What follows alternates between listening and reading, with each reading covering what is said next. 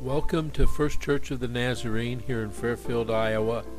My name is Pastor Howard Innis. May the word of the Lord bring hope, blessings, and peace in the midst of troubled times. Jesus is the answer. He is the way. He is the truth. He is the life.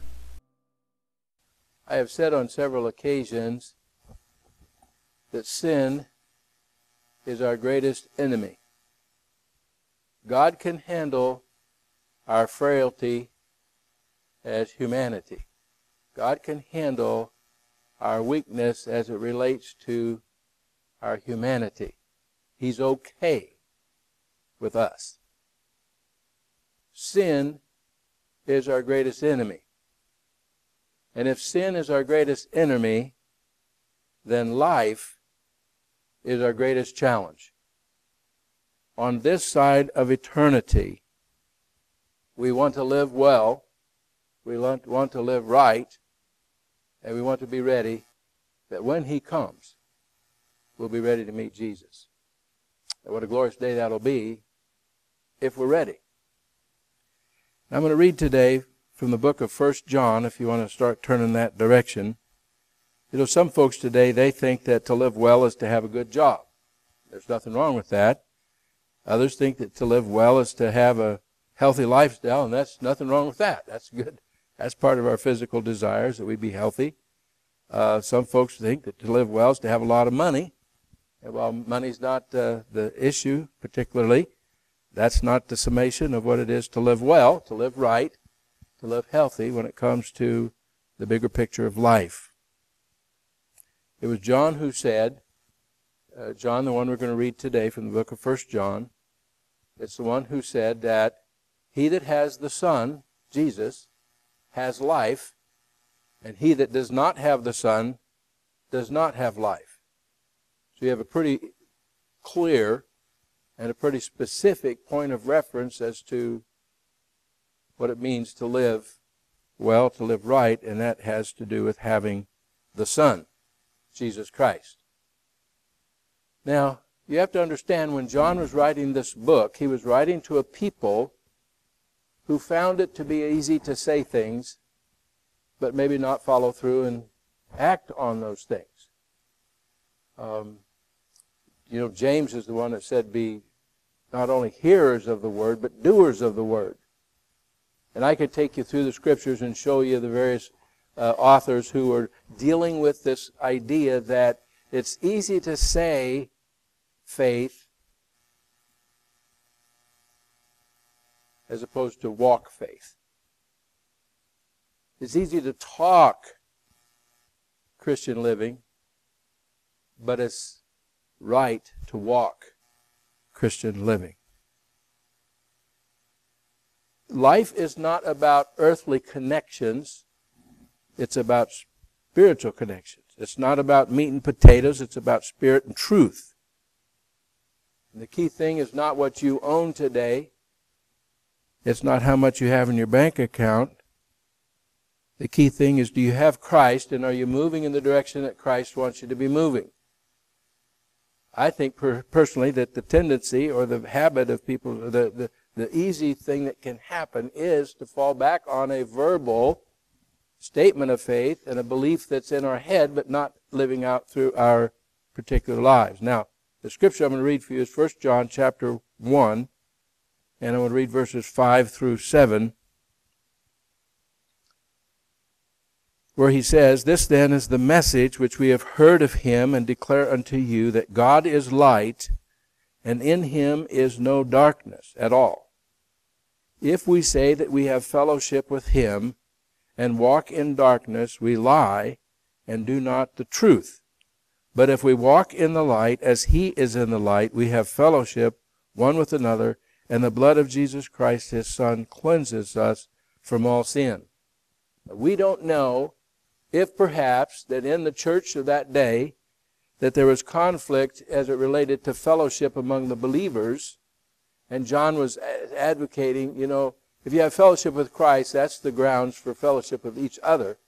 But because you don't have fellowship with each other, you are jeopardizing what it means to be in this fellowship with Christ. when he says that if we say that we have fellowship with him and walk in darkness, we lie. It might be such that John had a very definite reason for using such strong language. Perhaps he'd already preached a bunch of stuff. Perhaps he'd already conversed with the folks in a lot of ways. And he's had to come to a point where he's being very firm now and saying, if you say that you have fellowship with Christ and you still walk in sin, walk in darkness, you're lying. That's hypocrisy. And he was dealing with that. On another occasion, he says, how can you say that you love people if you have the resources to help someone in need and you don't use those resources to help that person in need? How can you say the love of God is in you? So he's dealing with that kind of a scenario, that kind of setting. And in this particular passage, well, I didn't read the whole passage, or chapter rather. This small passage of Scripture tells us two things. It gives us two things. One, it gives us God's persona, the character of his life, and it gives man's response as to either walking in fellowship with him or walking in the darkness. And so I want us to go over that. I want us to stop with the first phrase there where it says, God is light, and in him is no darkness. When the Bible talks about God is light, it just makes me think about how that in the days to come, the Bible says that we're going to be living in a city that need no sun because Jesus is the light, that radiance of the Son of Jesus Christ. So that is a radiance and a light that has is yet to be revealed to us and yet to be experienced in the joy of being with Jesus in heaven. But light also is in reference to the light of the gospel as the word of the Lord comes to us, as the Spirit of the Lord leads us and brings guidance to us. And when it says that God is light, it means that God is perfectly in his illumination of truth and everything is good. There's not one taint or one aspect of him that is darkened. Now, I just was a doctor not too long ago. I'm not eye doctor. I'm not real happy about my eyesight even now. If I look at you like this with this eye, you don't look too bad. If I look like this eye, you don't look too good. And so I'm trying to get that resolved. But God, as light, is 20/20 vision. He's perfect.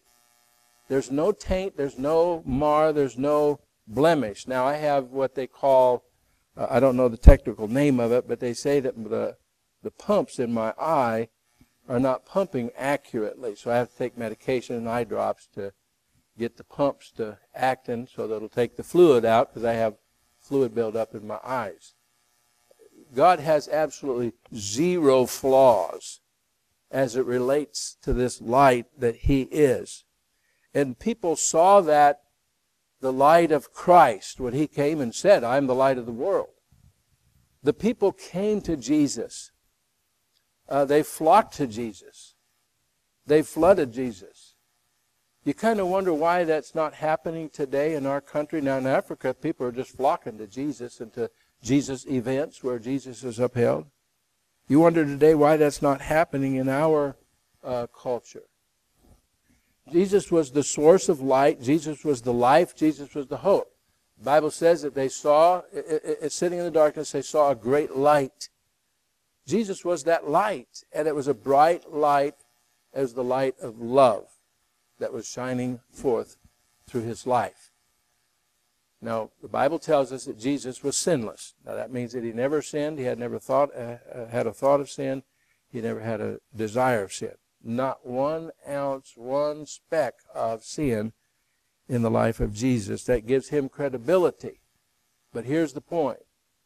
As Jesus was the light manifested through God who sent the light, people that were living in darkness, they saw the light. And they were attracted to the light. They came to the light. They walked to the light. The next phrase says, in him there is no darkness at all.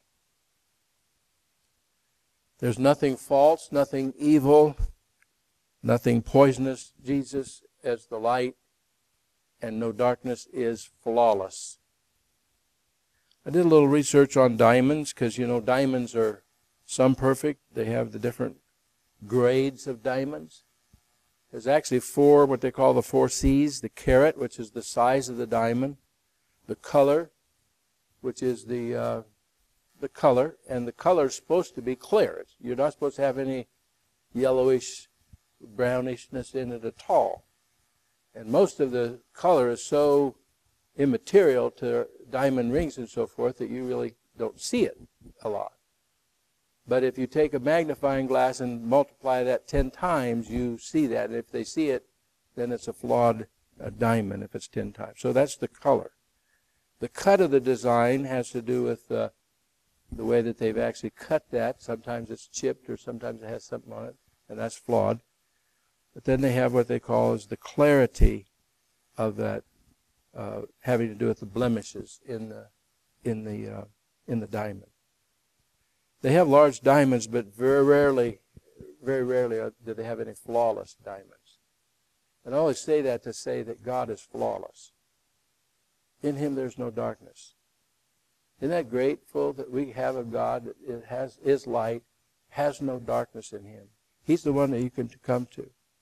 Now, because Jesus is flawless, sinless, has no darkness in Him, He has set forth a pattern as it relates to walking in the light. That's what this scripture is about, is walking in the light of the gospel of Jesus Christ. John 8:12 says, I am the light of the world. This is Jesus. He that followeth me shall not walk in darkness, but shall have the light of life. He that followeth me. Follow means that we walk with Christ. We follow along with Christ. We are in motion with Christ.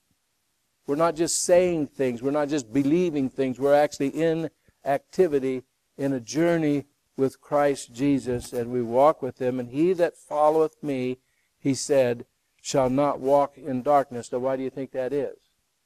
For one is because Jesus is the light, so there's always light where Jesus is. And number two, because Jesus will never walk into the darkness in terms of leading us into that place of sin. Jesus would never do that. And so He says, those that followeth me shall not walk in darkness.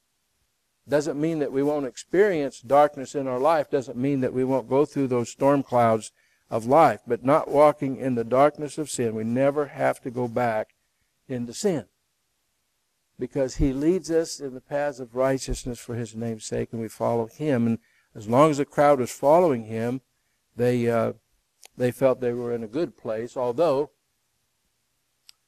when you get close to Jesus, when you see Jesus lifted up as flawless, sinless, in Him there's no darkness, and when you see that sunshine of His light and His love, that reflects back and becomes a mirror to us, that we revealing to us that we're not that bright and that we have that darkness. Peter on one occasion said, I am a sinful man. Isaiah, when he saw the Lord in the temple high and lifted up, he said, woe is me, for I am a man of unclean lips, and I live among a people with unclean lips. See, when you see Jesus as He is in His brightness, His holiness, His glory, His sinlessness, His flawlessness, the light that He is, that has a way of revealing to our hearts. And people that saw this great light, they were the ones that were sitting in the darkness. They were the ones that needed a Savior. They were the ones that needed a change of heart and a change of life. And so something happens when we come to the light and when we turn our darkness over to Him and let Him forgive us and change our hearts and change our lives. It's that light that we're walking. You know that song, I'm walking with my Savior. Every day I'm in His care. I'm walking with my Savior. His labors I will share. He leads me and I'll follow. His steps will guide my way. I'm walking with the footsteps of the Savior. I was going to have us all sing that, but I couldn't find the music to that. So you got a little sample of it anyway. That's I'm walking with my Savior. That's not I believe in Jesus and then just kind of plop. That's I'm walking with my Savior. Every day I'm in His care. That means this morning when I got up as I was at my house. I was under the umbrella of God's love, God's light, and that is to radiate in my home, in my church, in my work, everywhere I go. I'm walking with my Savior, Jesus. I wasn't going to say to people here who is speaking the words that were true, but not living the words, who were believing this, but not living that. That's where John was trying to get under their skin, if you could put it that way. That might not be the best way. That's where John was trying to bring light to their lives. You know what this journey of faith is about? It's about walking with God, not just talking about God. I believe that's one of the reasons why we should, number one, have a song in our heart all the time, because we live in an ugly world, and we need a Savior every day of our lives. And I think this is where we get our testimonies. It's not about just coming to church and thinking up something. This is about the fact that I've been living my life this week in light of the love of Jesus, in light of the work, the journey with God. And praise the Lord, He's helped me through here. He's helped me through there. He showed me this. He showed me that. And it wasn't on Sunday when we heard the word of the Lord, or it wasn't on Sunday in Sunday school class. It was Thursday night at 12 o'clock midnight when God woke me up. Does God do that stuff anymore? Does God minister to people besides on Sunday? Does God touch the person's heart and life and stirs the soul every week because we are walking and in this journey of faith with God? Or do we find it easy to sit back and to say, well, I believe in Jesus, and then I'm going to take care of some spiritual responsibility, but I'm not going to go all the way and make this a 24 hours a day and all the way that He wants it to be. Now, the Bible goes on, and now John is giving a couple of those responses. He says, now, if we say that we have fellowship with Him and walk in darkness, we lie and do not the truth. To claim fellowship and practice sin is quite ironic, and it's a deception, not to God, but to the soul. Did you hear that? It said that if we say that we have fellowship with God and we live in sin, we're lying. If there's sin in our life, if we're practicing sin, I was reading in my studies as to the practice of sin. And one of the commentators was referring to the fact that, you know, because we all have struggles with sin, we all have that temptation to sin,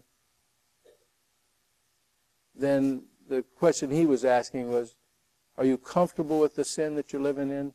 If that's the case, are you sick and tired of it? Are you trying to stay out of it? You're trying to live above it. You're trying to let Christ, the meaning of Christ in your life, make the difference. Is it real, this relationship? I'll probably get myself in trouble because some of you probably won't like this, but there's a new TV show on cable that has to do with pawn shops. I've been to pawn shops before. This particular show has to do with a big pawn shop. I believe it's out in California. Can't believe all the stuff that people bring in there. I mean, they've bought airplanes, they've bought boats. I mean, they go out and all kinds of stuff. But I've learned this right off the bat. You know, the only thing they're interested in, is it real? Is it authentic? They brought in helmets. They brought in all kinds of different things. And the guy will stand there and say, well, you know, it looks pretty authentic. And I have a friend, and he could tell me if this is real or not. And this guy is believing that this is real. This guy's believing that 1866 is the date on it. So he's believing this is real. And so they kind of have this introduction of, you know, he's kind of saying, well, I want to try to sell it for, say, $3,000. And then this guy, pawn shop guy, he gets his friend to come in and look at it and said, well, it does look to be authentic, but here's why this is a replica. This is why this is not real. The pawn shop guy says to the seller of it, how much do you want for it? Well, $5,000. No, not going to happen. It's just interesting watching those guys dealing with people. But the point is, they're looking for, is it real? Do you think Jesus is interested in real true Christianity? Do you think Jesus looks down? I mean, Jesus said on one occasion, not everybody says, Lord, Lord's going to make it to heaven. And he talks about lip service. He talks about that, their heart is far from me. And John's dealing with that in reference to this group of individuals, and he's endeavoring to bring about this sensibility that if we say that we have fellowship with Christ and we walk in darkness, we lie and we do not the truth. This is where someone could preach on cheap grace, which claims one thing and practices another. Now, I'm not the one that talks about who's doing what sin or what kind of lifestyle people live. That's mine for to be judged. But if you say that you have fellowship with Jesus Christ this morning and you know that you're practicing sin in your life, the Bible says that you're lying. And I'm only going to say what the Bible says, folks. You're telling a lie. You're living a lie. And you don't have to live that lie. You don't have to go on practicing the sin in the dark, the secret sins of our lives, and go on practicing that, saying that you have fellowship with Christ. You don't have to do that. You can come to Christ, change of heart, and live new before Him. I'm kind of done with this point, but I feel led to hold on to it just a little bit, and I don't know why, except for to say, as God has brought to my attention here in my spirit, preachers can live lies. I know preachers who have lost their ministry because they've been online in the church with pornography. Church never did know that until it was found out. But I'm telling you something, folks. Preachers are not the only one that can live lies. Parishioners can live lies. If you're living a lie, this is what the Bible says. If you say that you have fellowship with Christ and you walk in darkness, you practice sin, you lie and do not the truth. Then he goes on and says, but, and that's the alternative there, but if we walk in the light as He is in the light, we have fellowship one with another. I didn't understand this for the longest time. I just couldn't figure that out. But the more I studied for this message, it really come clear to me. When it's talking about walking in the light, if we're walking in fellowship with Christ, if we're living out what Christ means for us in our day-to-day journey, and we're walking with Him, this is the foundation for the kind of fellowship that we need to be having with each other. If we walk in the light as He is in the light, we have fellowship one with another. I can say this without, I don't think have any misgivings on this. Churches that split up, churches that are in conflict, churches where people go their separate ways and they don't like each other, are churches where somebody's not in fellowship with Jesus Christ. And people aren't walking in the light as God would have them to walk. There is something about Jesus that brings a commonality to faith in Christ. We can move this service over into Africa, and we can join in, though we wouldn't be able to understand our African friends. We could sing Jesus Loves Me in our language. They could sing it in their language, and we could all get along in a happy way because Jesus is that fellowship, that bond of fellowship. Jesus is where the walls come down. In Galatians, I believe it is, he talks about the Gentiles and the Jews and how they were separate and how they were and hostile. But through His love, that wall was brought down. I was reading a book or an article or something in reference to why it is that the church over the years has developed a hatred for certain things and certain ones, and when Jesus never hated anybody. And one particular incident that, well, actually several, because I've read a little bit about this particular church, but there's a church down south who has gone to various funerals and picketed, and they've gone to homosexual, those folks that died from a homosexual homosexuals that died have gone and had these placards and just had hateful things. I've been at their website. I know exactly. They actually showed up at Hope Lutheran Church in Des Moines one time. I wasn't there, but that's the church that my son and Josh and Leah were married in. And Leah's folks go there. It's a good church. I've been there. I've met the pastor. And they showed up there to picket. You know, why does the church hate what Jesus loved? Why do we get kind of a bad taste in our mouth when Jesus loved? He hates the sinner. It's sin, that's right. But he loves the sinner. And you don't find Jesus, in fact, remember the lady that was caught in adultery? Now, this was not a suspicious story. This is not a, make-believe story. This is a real story. They caught her in adultery. And Jesus' judgment? Does anybody condemn you? No, because they all left. And neither do I. I do not condemn you. Go and sin no more. You see, when the light of the gospel is in us, when we are walking in the light, when we have the fellowship of the Lord Jesus Christ on our spirit, we have a whole lot more energy to love each other in the way that Christ would have us to love. Why do you have conflicts in the church? Because you have personalities in the church. No? Well, yes, that's to some degree. Because you have different agendas in the church. You have different ways of doing things in the church. And by goodness, we're going to stay right here. We're going to do it this way.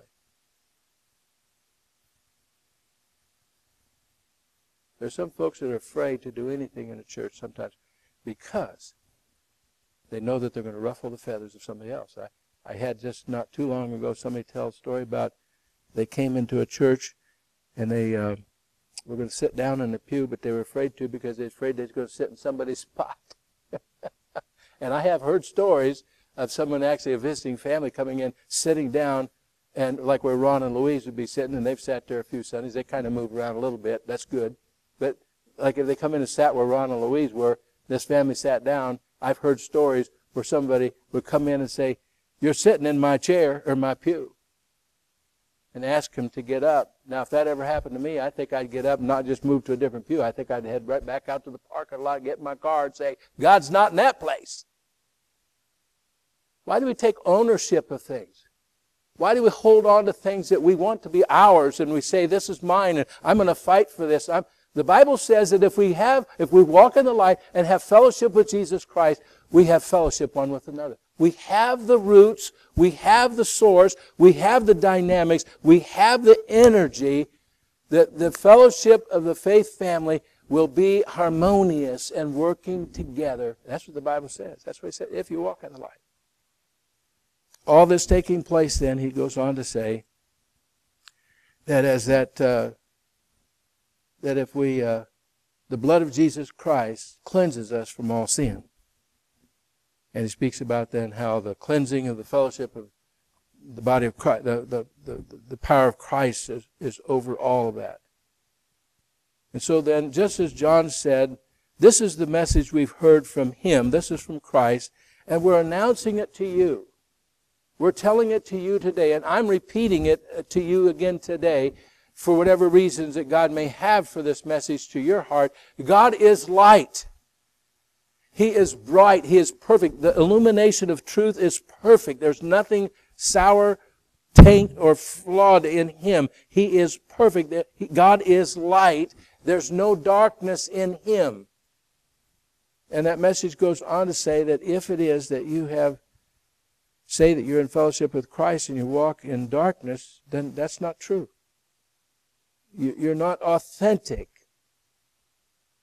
The Bible says in John chapter 1, the Gospel of John, in him was life, that's Jesus, and the life was the light of men. The light shined into the darkness, and the darkness didn't receive it, comprehend it. And in John 3 he says, this is the condemnation, that lights come into the world. Men loved darkness rather than light because their deeds were evil. You get some control freak in the church who's going to insist that this is the way we're going to do this because I've been here for 1,000 years, or this is the way we're going to do this because I'm going to throw a fit if you don't do it this way. You bring that kind of spirit to the church and you'll end up with this kind of thing where it says that men love darkness rather than light because their deeds are evil, and the darkness dwells in the heart of those who endeavor to control. I want it my way. And an interesting thing happened not too long ago. It wasn't about control, but it was about feelings. And there was a comment made to me about something in the church, and I kind of had a tizzy fit in my emotions, and I kind of made some comments that I wasn't real happy about later, of which I apologized for, or, talked about, said, I'm okay. My heart's calmed down. I don't want to be a control freak. But I'm still a human being.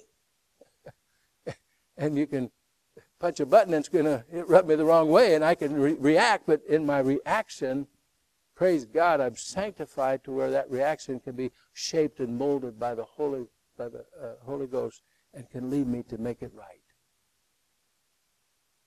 A lot of stuff goes wrong in the church because men's hearts are darkness, and they hear the light, they hear the truth, they know the truth, but their deeds are evil, and they want it their way, and it's not the way of the cross. The light of the life of Christ is what brings authenticity to us as a people and vindicates us. It went on to say that everyone that does evil hates the light, doesn't like to be told that it's walking in the wrong way, doesn't like to be controlled, neither do they come to the light. I don't know if that means they neither come to the altar, not this altar, but an altar of prayer and surrender and submit and give that darkness up, because they don't want their deeds to be proved as evil. But he that doeth truth comes to the light, that his deeds may be manifest as having been wrought in God. So you have there 3 steps. Walking to Christ, coming to Him for salvation, coming to Him for forgiveness of sin, coming to Him for a changed life. Then you have a walk with Christ in the following and the journey in the light. You have the walk with Jesus in that journey of faith with Him.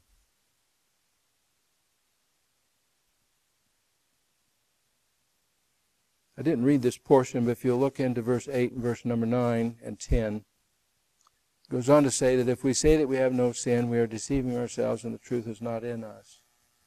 There are folks today that would like to convince us that life is not about, that sin is not the big enemy. It's just we're all kind of warped in our thinking. We just need to rethink things. We need to calm our emotions. We need to have a little more finesse about our emotions, but it's not about sin. There are those who claim that there is no sin. It says if we say that we have no sin, we're deceiving ourselves. But if we confess our sins, He is faithful and righteous to forgive us our sins, to cleanse us from all unrighteousness. If we say that we have not sinned, we make Him a liar, and His word is not in us. See, that's the latter part of this. If we say these things, and then we don't act out what God has us to act out. If we have a verbal faith, but we don't have a walking faith. If we have a hearing, but not a doing faith. We get things all fouled up in the church, in our personal lives. And this message went to a people who needed to hear, God's the light. If you say you have fellowship with Christ and you walk in darkness, how can you say that you have fellowship with Christ? That's a lie. You're not living in the truth. Now, he says it stronger than I ever would. I don't stand in front of a public people to say, this is a liar situation. But he did. He said, and then if you go on to this journey about, it's not, my darkness is not sin in my life, I don't have that. He says, then you make God a liar, because the Bible says that all have sinned, all come short. We have to accept and acknowledge that day that we come and say, Lord, I've sinned. I'm a sinner. Please forgive me of my sins. Well, I hope that you'll catch this, that God is the light. There's no flaw in that light. He's the perfect illumination of truth, and he wants to walk with us, which is why he sent Jesus, his Son, who was the light of the world, that in him was life, and this life was the light that comes to the souls. And this light is to be maintained, this light is to be lived out in real time, Sunday, Monday, Tuesday, Wednesday, Thursday, Friday. Take Saturday off. No. You got to live for Jesus on Saturday too. Did you know that? You tithe 10%, so you get $1,000, you give God $100, and then you go out and blow it and spend it on whatever you want for the $900. That's not true either. You see, it's all his. He's the Lord and the Master, and he wants our allegiance and our devotion to that degree. And that's what sanctification is about, making Jesus Lord of our life, walking in the footsteps of our Savior.